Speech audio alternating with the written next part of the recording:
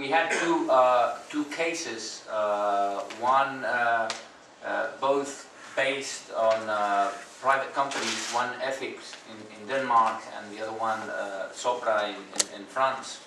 And I was actually impressed because there's real-world experience and in some cases many years of accumulated experience, and we had, or at least I had the pleasure of learning about some how these things allow to solve tricky or complex situations. We had an example from Denmark, from a large company losing a bid and the solution being able to track down why they lost it.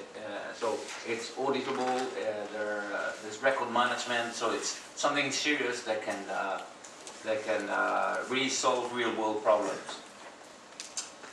So what are the outcomes of these two solutions, which are already being exported? So I didn't mention this.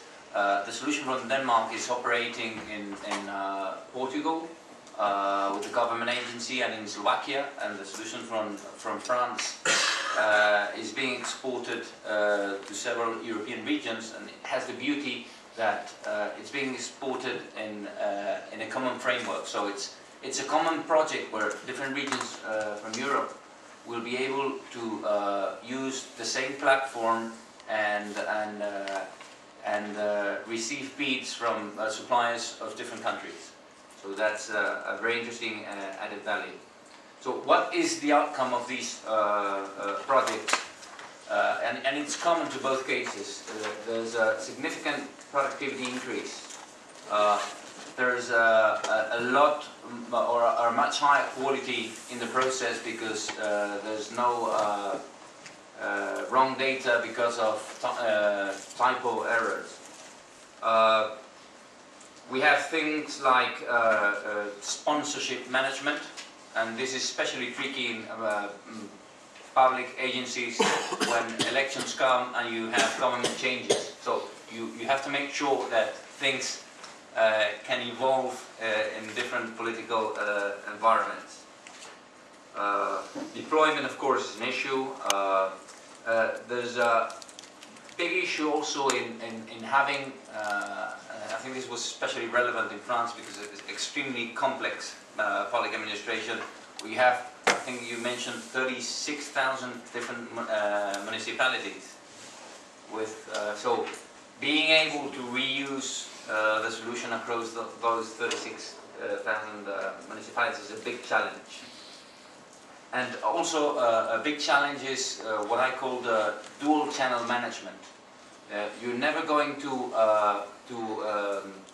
get all the returns of the investment from having people transact electronically if you have at the same time to handle the burden of the analog channel simultaneously. So in that case, the electronic channel is just an overcost. There's not savings. So one of the conclusions of this track is please enforce these things by law. So you can one day cut the analog channel and that's it, and you only have to handle the digital channel.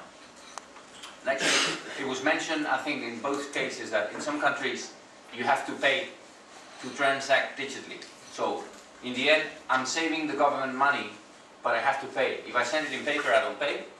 If I send it electronically, which is supposed to be cheaper to the government, I have to pay. And that I understand is a no-no. And in the bottom line, I think that this, and not specifically e-tendering, but the digitization of the supply chain is here to stay. So it's a reality. We have far more enablers today than we have inhibitors, but nonetheless some inhibitors. And I think the largest one, by far, and not only but for what we heard in the track, but what we've heard the whole day and what we hear in other places is standardization. I think it's great that we have many initiatives. I think the market works very well, and it's beautiful that we have 1,000 e-tendering platforms, but please with one standard, or at least with a reduced number of standards. Otherwise, we are doing a lot of work that has no value added, and we're creating, which is something that also came in the track, we're creating chasms along the digital chain. We have things that we have solutions for the pre-awarding phase, and then we cannot transport the bits to the post-awarding phase. So that's basically it, and thank you very much.